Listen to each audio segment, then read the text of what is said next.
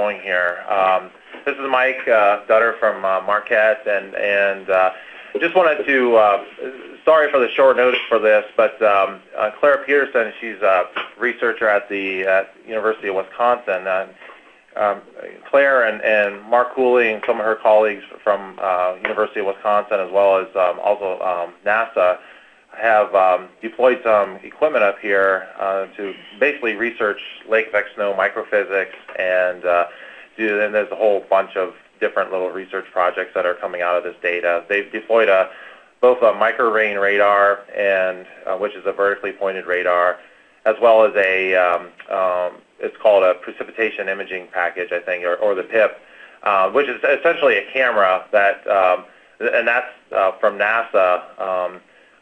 Larry Blyven from NASA Wallops has developed this piece of equipment that basically takes pictures, 380 frames per second of precipitation, or in our case, snowfall.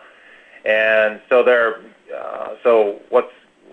basically what's going on is that we're taking this, they're taking this data from the MRR as well as the PIP and doing all kinds of research and ongoing research as well. So without further ado, I will let Claire take over, and she has some slides to show you. I think everyone can see it, and from there, at the end, she'll be happy to take some questions as well. So Claire, thanks for coming, and go ahead.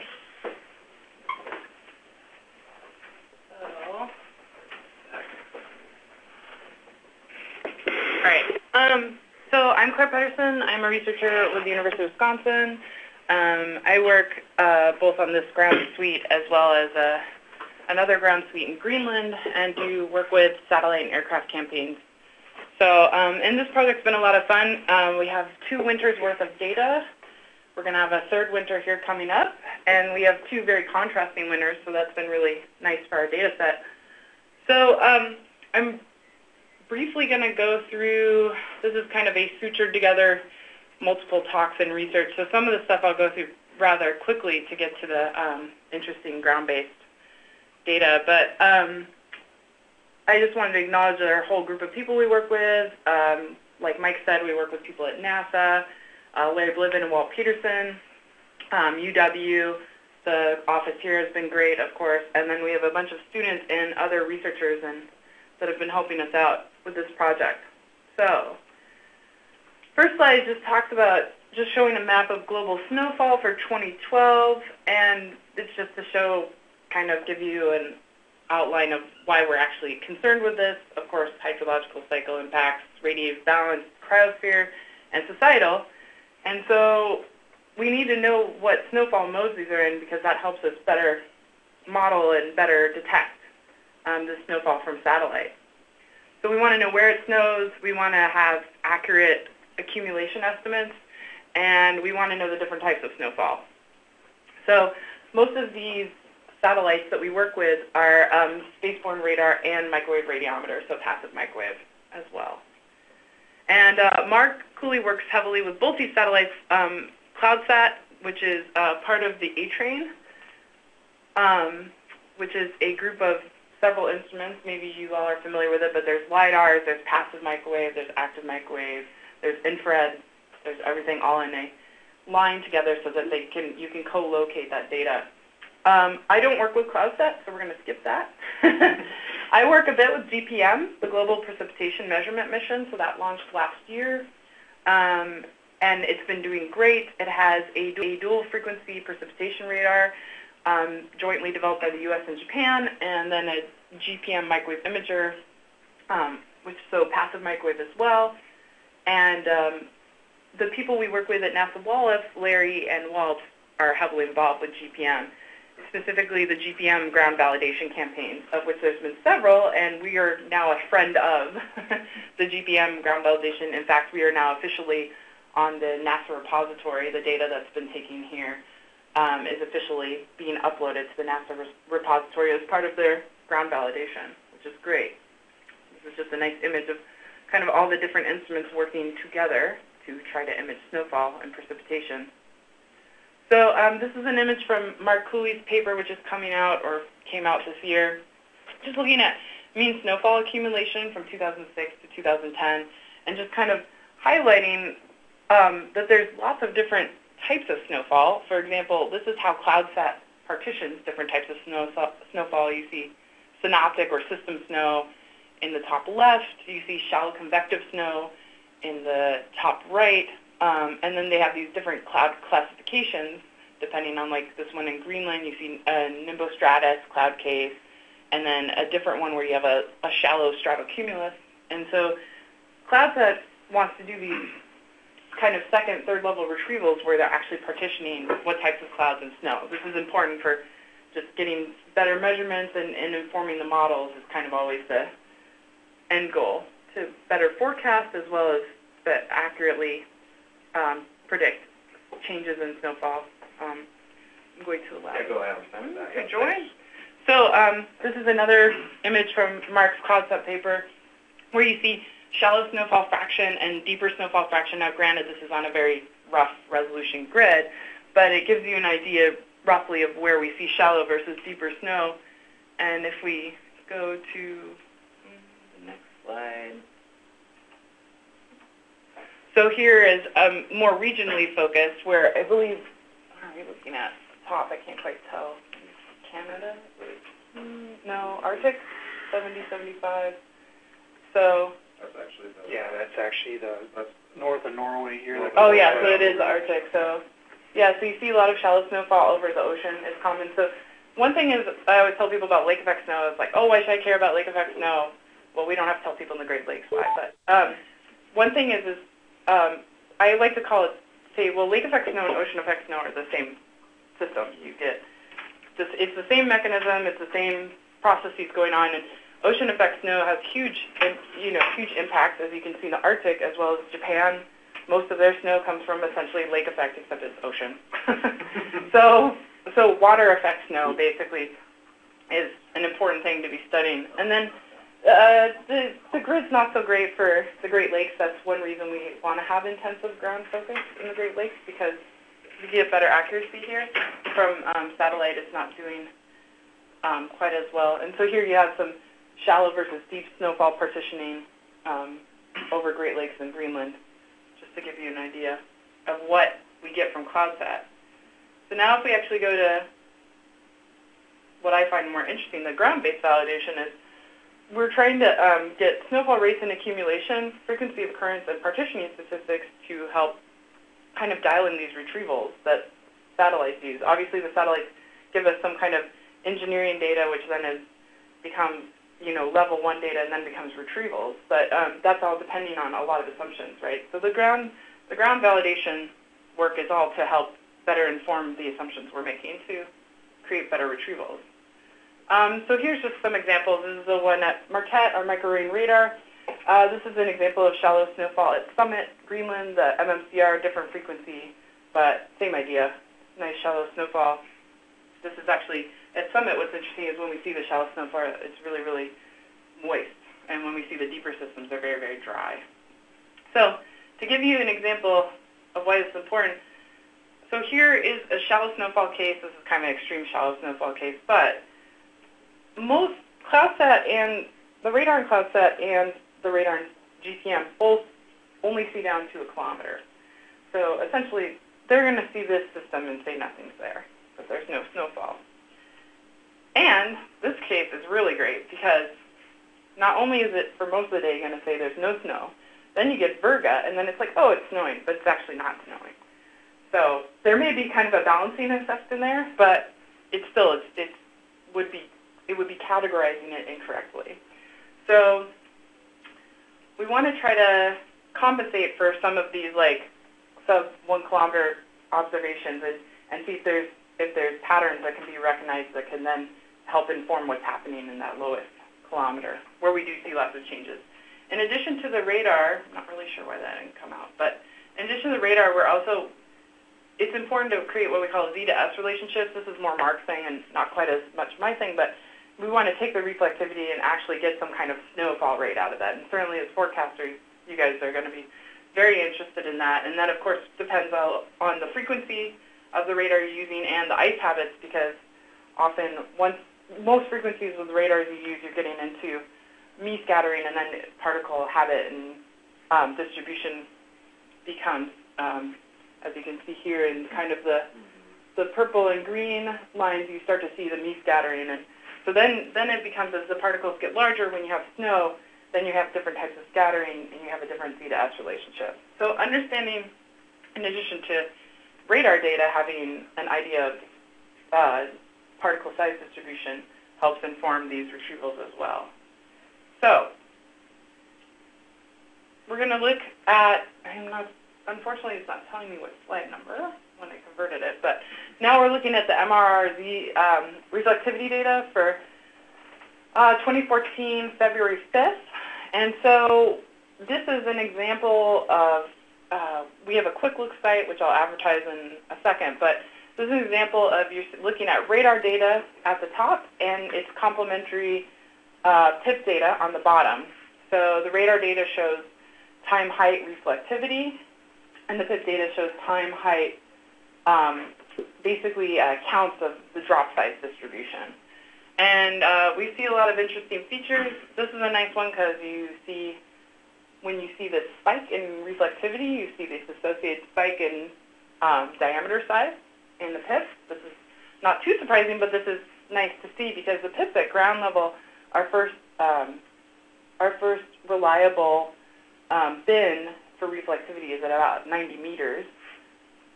That's right, 90 meters. So it's nice to see that there is some correlation going on between the PIP and MRR, which we would expect, but there are changes that can happen at the ground. So we use these snowfall rates and accumulation and all this data from the ground-based validation and the in-situ microphysics from the radar as well as the PIP to try to piece together better assumptions for our retrievals. And so one thing we need for that is long-term data sets. Right now we have 2 winters. 3 winters is better. Hopefully indefinite winters is best. And so, and then as we get more and more statistics, we've already started to see some patterns, but that's kind of the end goal. So this is, you guys don't need to know why we picked Marquette because you live here.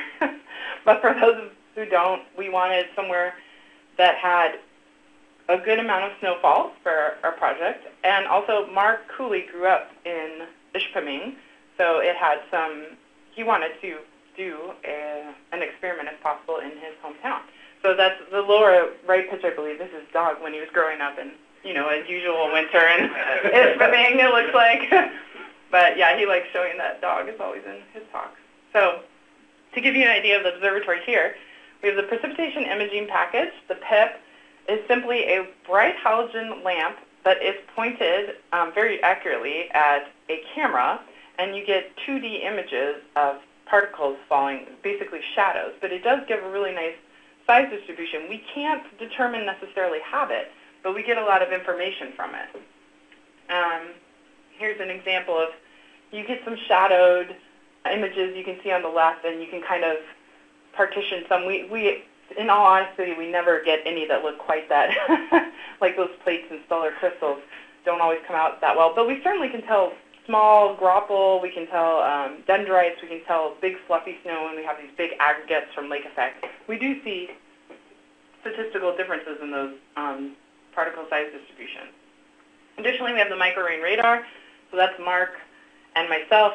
I'm being hidden by the various wrapping of the radar. Putting up the MRR, you can see we tie it down with cinder blocks, so it won't go anywhere. So the micro-rain radar, so in this name it says rain. It's actually not optimized for snow. However, we use the Max-Mon algorithm. Mon's group, along with Stefan Kneifel up in Montreal, or they're in Quebec. They might be in Montreal. But they have developed a lot of nice algorithms for using radars with snow. And if anyone wants to talk the details of the technical part of that, we can at the end of the call, or I can send the paper, have the reference for it. But essentially, it changes the sensitivity of the radar. It kind of shifts things down so that we're able to see the lighter falling snow.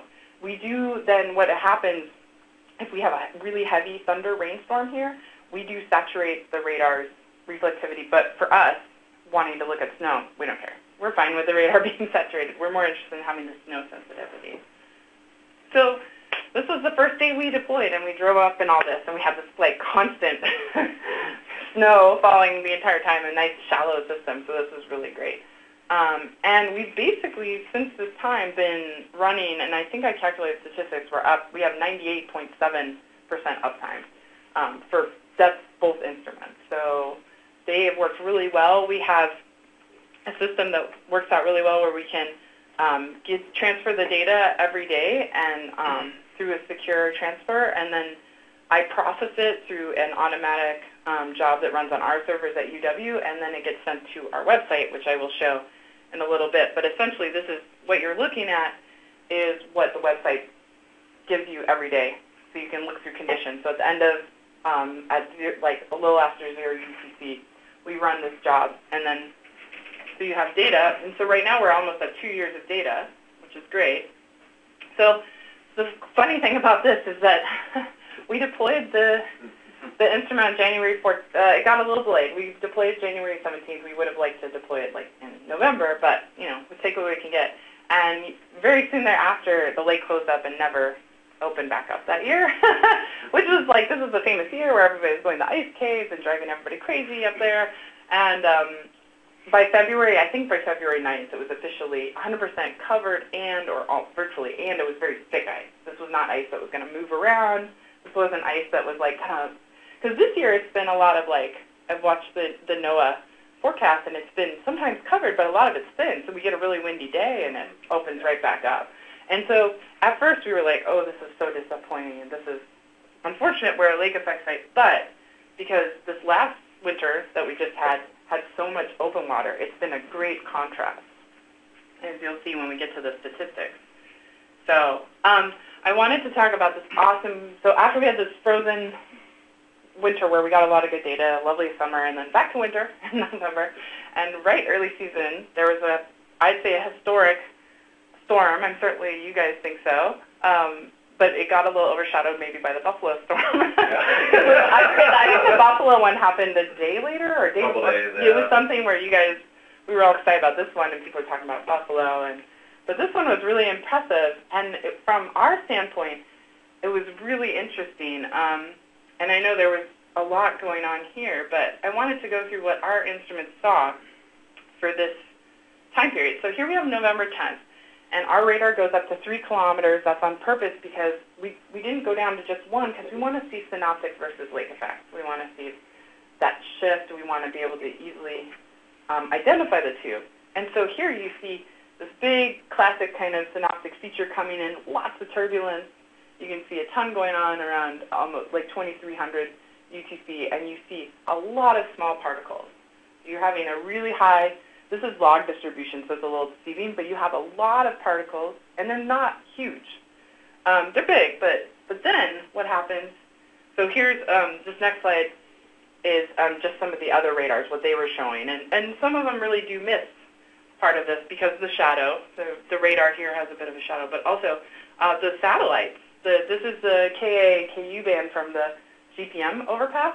Doesn't quite catch everything, so this is why it's important to have these ground-based measurements too. So here's November 11th. This was like really unique day. So now you see a big change in particle size distribution. For one thing, you can still see the fall streaks from the synoptic case. You see enhancement of the fall streaks. I think it's especially like you can see it around 1100 UTC. You see this bright fall streak in the lowest layer after it crosses through the boundary layer and it's fully in the embedded lake effect snow. You see it really brighten up, and you see just huge particle sizes throughout this entire event. You also see the classic pulsing that we see in lake effect where you have these turbulent rolls, so you get these pulses of high reflectivity, large particles, and you see that in both the PIP data where you see the pulsing, especially when it's like around 0400 where you have more just lake effect on its own. And then in the embedded lake effect, the synoptic and lake effect particle size distribution is a little harder to pull apart. But if we go to, and here is a nice embedded lake effect example. This is from a different day because we're able to get better data, but essentially the same thing's happening as here. Now if we go to November 11th, we're not at 12 yet. Okay, so one thing I was going to mentioned, the cable got damaged, and we could actually see the dish heater being off for a little bit. But then right here is when was rapidly swept off, which was great, the MRR. And the snow was very dry, so from that point on, it wasn't an issue for attenuation, and you can really see the reflectivity picked up quite a bit. So it was awesome that people here, even though they were neck deep in snow, were able to go out and brush that off, and we got really nice data. So then, after we've gone from synoptic to embedded lake effect, now on November 12th we have what I would call pure lake effect, where you see the bright banding and the reflectivity, you see the pulsing and the particle size distributions. This was just like a fantastic event. We were really excited about it. Maybe you guys up here were less excited. It was probably an exciting forecasting event. It was the first big event. It was the first big, yeah. So everyone, if this happened in like February, these dates, it might have been less exciting because you would have had so much snow. It happened in April. Yeah, you guys had enough. We were done with it in April. And you guys had some big lake effect ones in January, which I might show later. But this is kind of neat. We looked at, so on the left in the background, you have the different days. So the red is the synoptic day, the green is the embedded lake effect, and the blue is the pure lake effect for basically number versus diameter. And you definitely see different behavior. And I've labeled the red, particle size distribution corresponds to the red, and the blue corresponds to the blue. So it's just different ways of looking at things, but it does give you an idea of the particle size distribution, how much that differed, the blue versus the red, on that day, or that storm system. So that was fantastic. So I was going to go through a couple really nice different types of events that we've seen here. For snow, we have all kinds of events, but I was going to focus on snow. This is lake effect, really nice lake effect case that was January 25th, and I think I was chatting with you, Mike, about this when this was going on or right after, because I think you guys estimated there was a 45 to 1 or 60 to 1, somewhere between there for what you guys measured for depth, which is like incredible, because these reflectivities, they're not very big. I mean, these are still very light reflectivities, but you're just getting huge particle sizes. And you get the classic banded structure. You can see that in the reflectivity, the MRR, as well as the particle size. One thing I want to note is when we see these lake effect cases, the boundary layer height, this height of the precipitation is really stable. When we see orographic cases, which I'll talk about in a second, the boundary layer height is much more variable, which makes sense. I mean, the lake effect machine's either on or off. You either have enough energy and enough wind picking up a certain amount of moisture to create the lake effect machine, or it's done, like there. So I think that's a really interesting, I'm interested in the boundary layer effects, so I'll talk about some of my work a little later on for that. And this is the next red from that day. You see the banding. So classic lake effect. So here's an orographic. So what's been interesting as we've looked at these cases, we weren't expecting as much orographic snow. Maybe this is not a surprise to you guys because you live here, and anecdotally, of course, you're like, oh, we're having an upslope snow day. But we think of orographic snow, you think of Colorado, you think of, the mountains, but here you definitely have enough orography to have a good amount of orographic snow. Now, this was we know this is orographic. This is after the lake is frozen.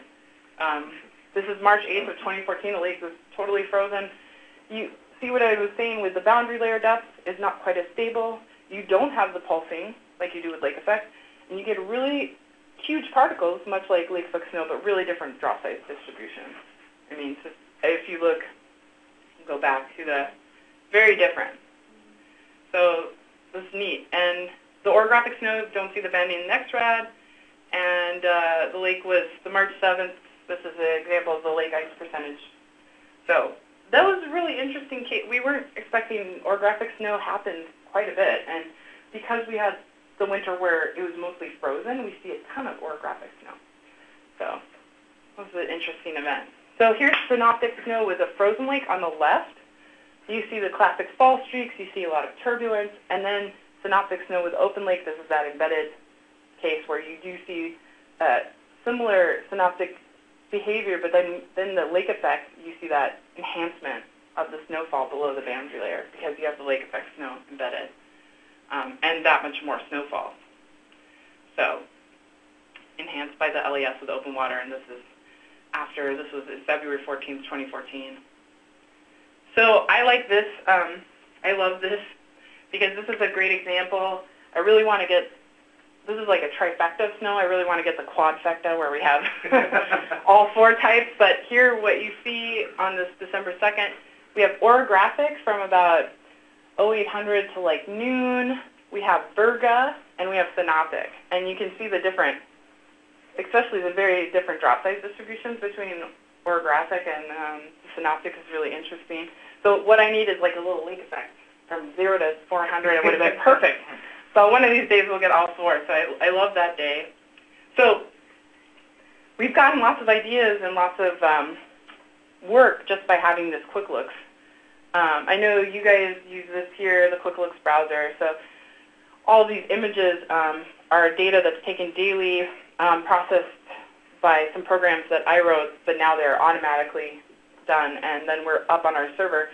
So this is, I'll pause for a second here so those on the phone, if you're interested, in the top left is the website address, and it's updated every day, and there's 2 years worth of data, and you can just browse through any days you are interested in. And then if you are interested in the data, you can contact myself or Mark. Both of our contact info is on this page. And we'd be happy to get the net CDFs or raw data for people to look at. So that's kind of the case study part. I'm briefly going to talk about something I'm doing. So I work on statistics, and I'm trying to do, when I talked earlier in the talk, I talked about it's important to partition snow and cloud types. That's a lot of what satellites want to do. And so I'm using the motivation from GPM, basically, that the radar has a 12 dBz limit, and they have a 1 kilometer height limit. And this is a different way to look at the radar data, and I'll explain that in a second. But basically, all of this is being missed, and that's all that lower right is not being detected by the GPM DPR. And so we're trying to make an argument to be like, we need to be supplementing with these ground sites, especially where there's a lot of shallow snow. Now, GPM has an extensive ground network in Canada. They work with Environment Canada, and they have a ground network of MRs and POS, which is a precipitation. It's a X-band radar that's looking just at the volume of air right above it. So it doesn't have height resolution, but it gives you a lot of information about the actual snowfall at ground level. I kind of want one of those up here. So we'll see. We're going to work on stuff. Try to get a ciliometer and a couple things. But anyway, so I'm going to. We just went through a lot of these time, height, reflectivity figures. So you guys are familiar with this. So now what I've taken is that same day. I've taken this day, and instead of now, time is of no consequence. I don't care about time anymore. I've binned everything by height, and now reflectivity is on the bottom, and this is just count. Essentially, these are called contour frequency by altitude diagrams, CFADs. They're just PDFs. It's just statistics. But now we're not caring about time evolution. We're caring purely about statistics. So you can kind of see, you can now talk about characteristics of this day. We knew it was a shallow day. We knew it was lake effect. But what you see here is like, oh, we kind of can see that things grow as they're falling. We get a bit of a structure if you're squinting. Some of my more, one person I work with, he's really good at statistics, but he's also very careful about, he's very skeptical, which is good. But it takes him a while to get convinced that looks like necessarily growth. But to me it does. And here's so I'm going to do the same thing for an orographic day. So now, and this is a very light orographic day, so lighter reflectivity, I would argue that there's not necessarily evidence of growth. It looks like there's a bimodality, actually, that there's 2 peaks. I mean, and this is just data from one day, but this is just examples of how we would partition different cases.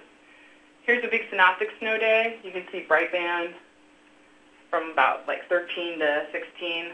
And so synoptic snow case. Very narrow, higher reflectivity, lots of data up high, basically because we have quite a bit of count up in this high region. But you see that peak, the reflectivity peaks somewhere around kind of like 1.3 kilometers or so and you get that classic kind of fall streak turbulent shape. So the goal of this is to take the MRR data and do the same kind of partitioning for a long, so instead of just doing day by day, I'm going to take all the days, and I'm going to see what characteristics come out of doing this analysis, and then we're hoping that we can then see how different cases partition and help inform what the satellites are seeing. So I also merged all the data with the Davis surface weather obs, and then I was like, well, let's just see what happens when I pick winds from various directions. So, like for sanity checks, but it also does some interesting stuff. So this is a CPAD, so this is a PDF for all snow days, and I defined, or just snow time, any instant in time where the temperature was less than 2C gets put into this. And if it sees reflectivity, then we call it snow. So that's good enough, and this is all wind directions, and this is January 2013 through March 2015. And now that I have the rest of the Davis data, I will update this. So now we know that lake effect mechanism depends on the wind direction. So, and this is I did a wind rose of the site here based on the Davis data. When the temperature is less than 2.0 C, however, I need to modify this to do that and when the MRR sees reflectivity. However, good enough for now. When it's cold here, or somewhat cold, this is the wind directions you tend to see. So this is probably not a surprise to you guys. But just for sanity, when it's out of the southwest, we see some shallow snow, but we don't see predominantly shallow snow. If you remember what all seasons, all times, shallow snow is very dominant here. So that's the takeaway from that. Out of the south, which is still about half the amount of time, you have winds out of the southwest, orographic, light synoptic, lots of different kinds of, less a range, but synoptic snow. And now northeast I did for fun. It's just this little pocket, so it's not very many cases. However, you see shallow snow, and this is that embedded lake effect. Anytime, that's why you have that around, that reflectivity around 20, that kind of peak is the embedded lake effect. You also see some definite signs of synoptic snow, which is probably those tail ends that wrap up around where you're getting those synoptic with the embedded lake effect. And finally, our favorite, out of the northwest, you see dominant lake effect snow. You see virtually very little synoptic. And most of the PDF is focused on like less than a kilometer. And it's over half this is over half the cases of all snow for the 2 years that we have. So I also did, this is just for fun, this is not as rigorous as the stuff I just showed, but I said, I'm just going to turn off, I'm going to put in a flag to say when the lake ice is on versus off. So I picked February 19th, 2015, February 9th, 2014, that's a misprint. But this is snow with the open lake, so this was most of this winter, for example, and this was covered with ice, but however, it wasn't super rigorous. I just picked one day. But you definitely do see more evidence of synoptic and less of the shallow snow. So the shallow snow is still there. Now, how much of this is orographic snow, I'm still working on how to partition that out. That's kind of tough. Part of that has to do with wind direction, but it's not all wind direction, so I'm still working on getting the orographic snow out. So we're still working on this. Just to give people an idea, so Mark Cooley's working on a case study paper with myself and others. I'm working on a publication currently with this statistics work of the different lake effect snow versus synoptic cases. And then we also had a bit of, this is not super exciting, but we've had a bit of a noise issue just because there's a lot of stuff here, TV towers and whatnot. And one of the scientists we work with was formerly an optics engineer and dealt a lot with system noise. And so he's actually done some principal component analysis to pull out the noise. So we've got kind of 3 different technical publications we're going to try to do at the same time. For those interested, the MON algorithm we use for snow, that's the link for it. And the data set, like I said, here's another link for the our Quick Looks browser and any extra information that people are interested in. I think that's the end. So, yeah, thanks. All right, thanks. Yeah, does anyone have any questions for Claire on the phone or in the room here?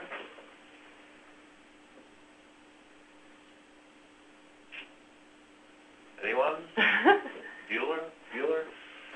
No. Really quick, I'll, Those images, though, you said that are on your website. Voodoo economics. What's that? Oh, voodoo economics. Oh, that's... Goes back a couple. When is that updated until? I mean, present. Is it? So yeah, you can go back and look at the data from yesterday. Yeah, here's yesterday. So if you click on the header, so that's the noise I'm talking about. That's stuff up there that we're working on. Aaron's almost finished with the noise. We're not sure. We did a day of playing around with unplugging stuff, but it's very regular, and it's very different looking than data.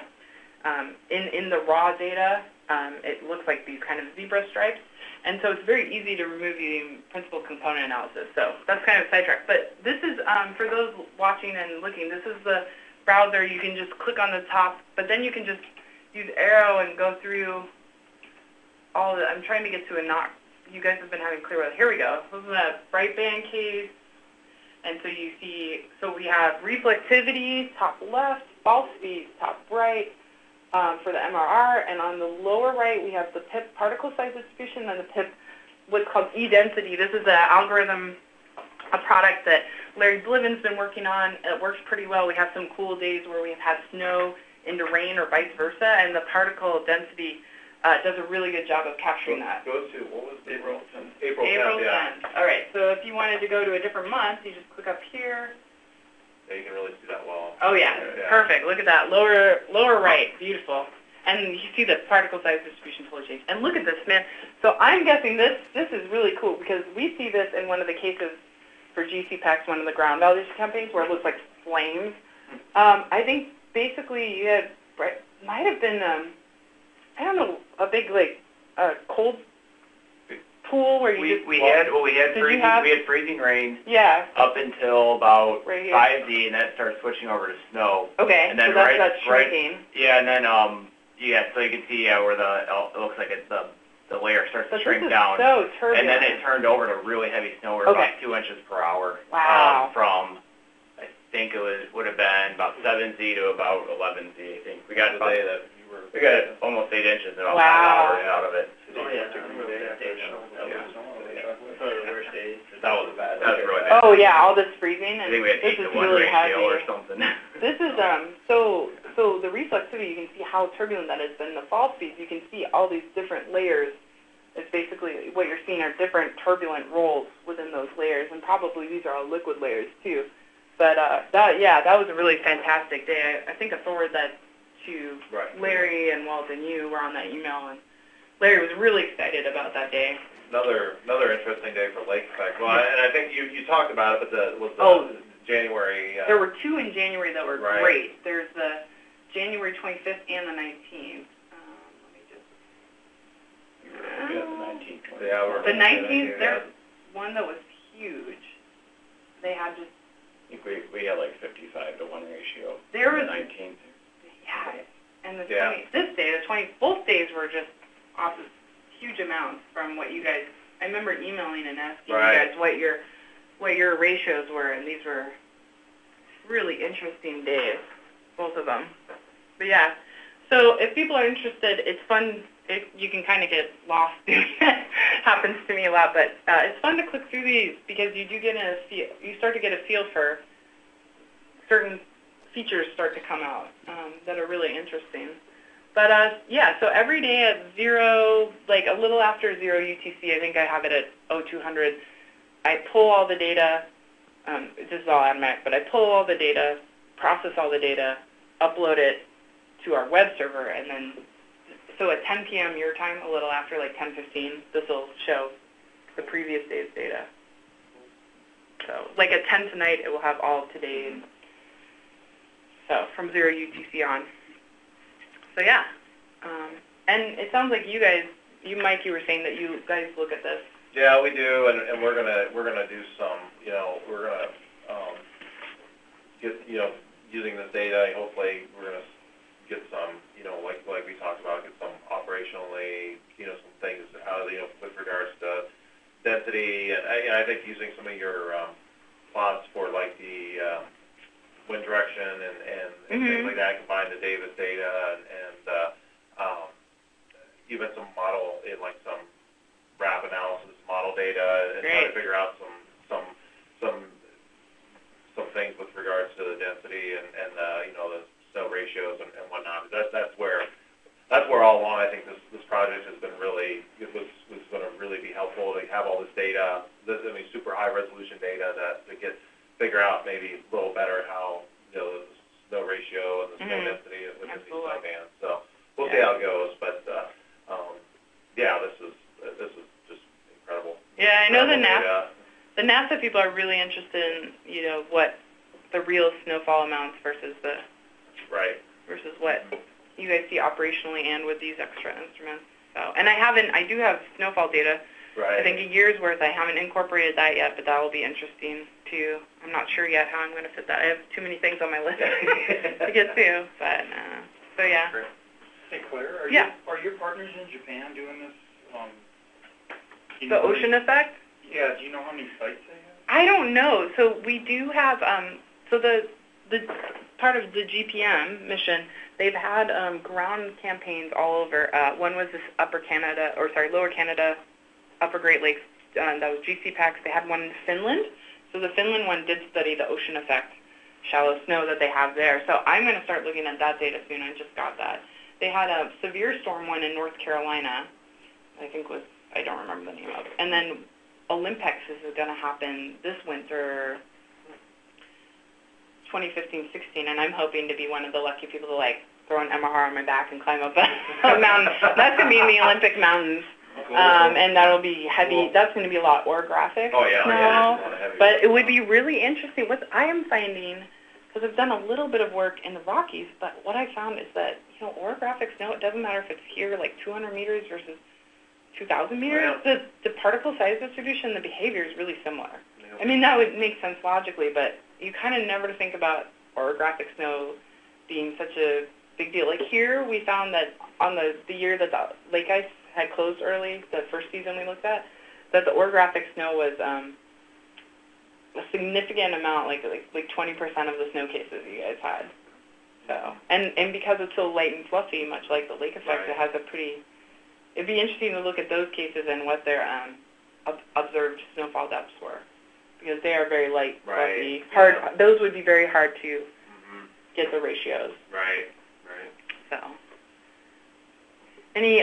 were there people on the phone that had questions? People can always feel free. Oh, go ahead. Oh, yeah, this is John Eyes at Central Region. Excellent talk, and found this very fascinating. I was in the Milwaukee office for about 12 years, and lake effect snow was always cool to watch. And this really is neat to be able to differentiate between the synoptic snow and the lake effect snow, and especially when they combine together.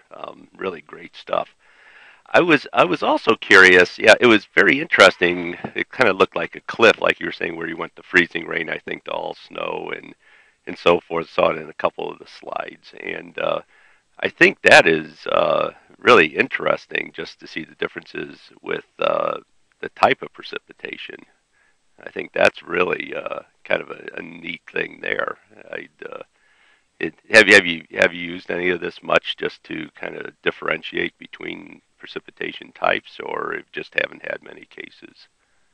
No, we actually have a fair amount. There are a couple different cases separate from snow that I'm interested in. Certainly Larry Bliven, the developer of the PIP, and this, I put the day back up that they mentioned, April 10th. Mm-hmm. That lower right image of the particle density, he's been working really hard on an algorithm that shows when you have basically rain transitioning to snow. Now, where they are in Wallops, Virginia, they don't get much snow, but they definitely get more like slush and these melt events. So they're really interested in that. So Larry Bliven and Walt Pettersen at NASA Wallops have worked on this a lot, and they're very interested in it. So the particle density is kind of the best measure right now of partitioning just phase type, like rain versus slush versus snow.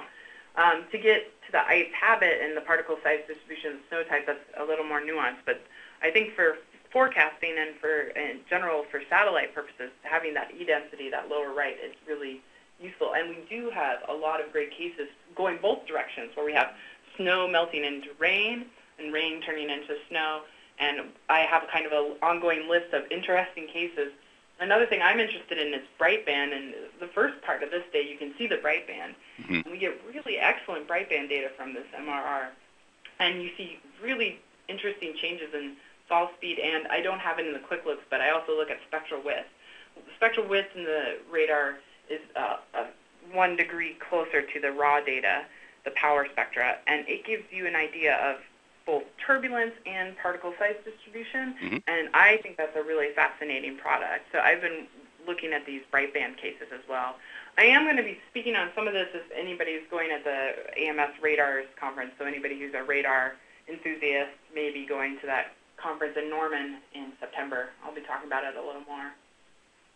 John, this is Mike. Yeah, I mean, in real time, we're lucky because we have the displays right out in our ops area, so we can like this day. And I know we were actually able to see the freezing level, that bright band and the freezing level, real time, and other cases as well. So we're lucky in that sense that we can actually use this data in real time and to get an idea of what's going on, a lot. So, in like this case here, you can clearly see the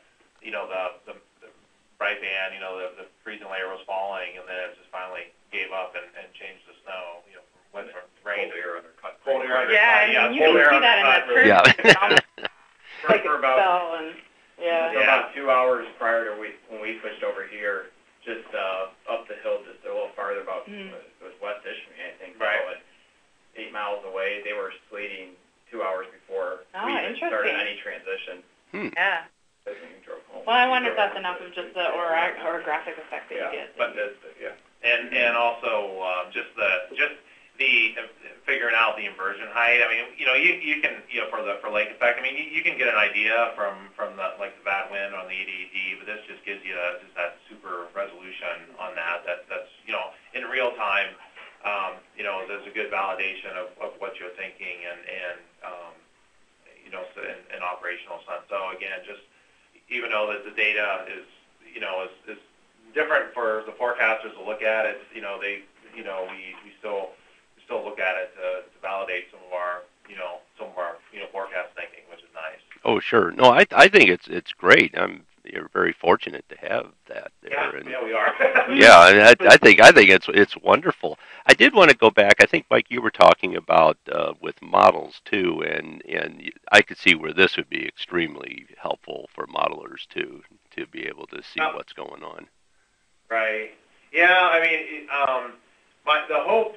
Well, first of all, what we're hoping to do here is to do some more almost like an empirical study or something like that, just to sort of see if we can grab any, get any better insight on forecasting, the density or of lake effect, the snow ratios or whatever, by using this data and coming up with some relationships. But yeah, I mean, absolutely, getting this information into the models. I mean, I think there's a lot of microphysical wise, there's a lot of promise of with regards to getting this, improving our microphysical schemes in the models using, with this data.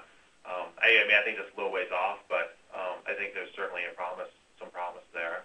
Right. And to follow up with that, we have at Space Science, we have quite a few different folks doing modeling, and Brad Pierce, who's NOAA. Part of NOAA, who's in our building, he works on Rackham's model and is really interested in trying to capture the precip, because his model doesn't always get these events. I'd say part of the time. So another step going forward is sitting down and talking with Brad and saying how can our data help inform his model so that they can so that they are capturing these events, because they really don't capture a lot of the lake effect events. And it's a good model. I mean, in general, it's a really good model. So it's just a very difficult problem to solve.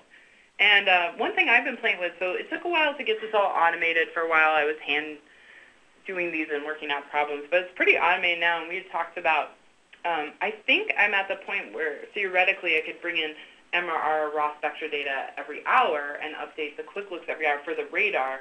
The PIP would still be at the end of the day, but I mean, for you guys, for forecasting, it's probably the radar data you're using more for it than is the more PIP. the radar data. I mean, the PIP PIP's still nice. useful, but, I mean, but we probably do use the reflectivity more. yeah. Yeah, we'll have to talk maybe after we're done. We can chat about that some more. Yeah, because now we're dialed in enough where I could run the job every hour instead of once an evening, and I don't think it would take up too much bandwidth. It's pretty easy and small. You mean, Claire, you can do it from your nice warm office while they're up outside measuring all this? Yeah, pretty much. I tend to not mind the snow and cold. I routinely am either here, Greenland, or Antarctica. When we had to dig our oh, there you go. She was the first one out there digging, so I'm happy to play in the snow. So no, I think so. One thing I'll mention is, I mean, you guys say it's a treat to have these extra instruments. It's been a complete treat for us to work at this office because they've been excited, interested, accommodating. We are, come in and be like, we put our instruments where we want. No, we're not quite that bad, but yeah, no, it's been great, and so it's been a really nice experience. And then I get to come up to the UP fairly often, which is a treat for me because I love coming up to the UP, and same with Mark. So we're up here like probably 4 or 5 times a year doing stuff, and we hope to just keep this going because it's been great. Yeah, it's been great for us. Well, it's a great office there, no doubt about it. Good folks. Mm-hmm. Thanks, John. You're welcome. No, just make sure Petro keeps on measuring the snow properly. Okay, we'll do. Fair enough. I think the first time we came, we brought donuts, so we have a tradition for donuts, so they like us. They bring donuts, so we keep them here. We'll come back. Tomorrow's National Donut Day. Oh, okay. Well, if there's, are there any other questions? So it's almost 3. Yeah, and people can feel free, like again, I left this up, so hopefully people have written it down or screen captured it. They can email me and get a hold of me. And what I'll do, I have the PDF. If Claire doesn't mind, I'll just send it out to the list site or put it somewhere so you guys can look at it as well, just in case you're interested. So I'll send that link out or send it out to everybody. Well, that'd be great. And just to let you know, I did record it. Oh, great. Oh, super. Thank you. Thank you so much. Yeah, if you could get that, that's great. Because the forecasters here, a couple of them couldn't make it. They were wanting to listen to it as well. Sure. If you don't mind, Claire. I forgot to tell you before we started. No, that's fine. That's fine. So, alrighty. Well, if there's nothing else, thank you so much for joining us today. And if we don't talk, have a good and safe summer. So, all right. Thank you. Take care. Thanks, Mike. Bye. Thanks, Claire.